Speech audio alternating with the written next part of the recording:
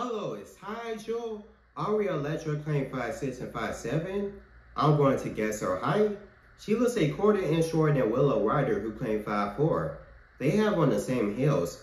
My guess is that she's 5'3 3/4". I definitely can't see her being 5'7". Maybe she got measured taller than she was. If she wants to know, she could take a picture of her without shoes next to a tape measure in front of a mirror to get a good idea of how tall she is. Or she could have a friend take a picture of her next to a tape measure so that she can know her height.